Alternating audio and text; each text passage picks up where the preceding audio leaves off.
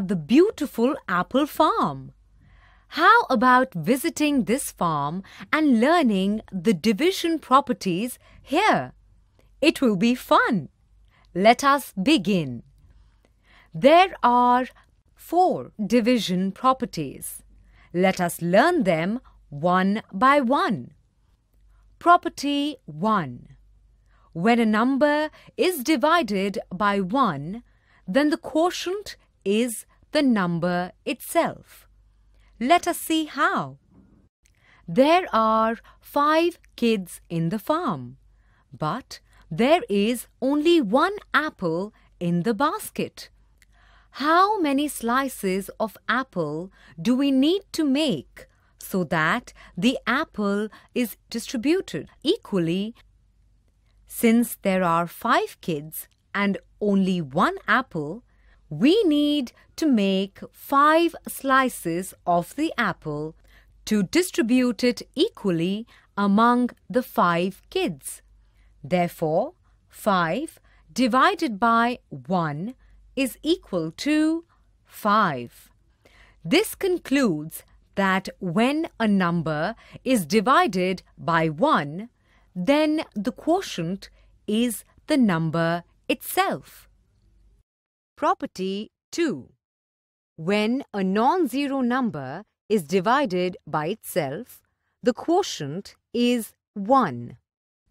Now we can see 4 kids, and the number of apples in the basket is 4. How many apples does each kid get? Here there are 4 kids and 4 apples. Accordingly, each kid gets 1 apple. So we have divided number 4 by 4 and got the answer as 1. Thus, this shows us that when a non-zero number is divided by itself, the quotient is 1. Property 3. When 0 is divided by a non-zero number, the quotient is 0. Oops! There are 0 apples in the basket, and the number of kids is 6. How many apples does each kid get? There are 6 kids and no apples, so here each kid gets 0 apples as there are no apples. Here simply we divided the number 0 by 6 and got the answer 0.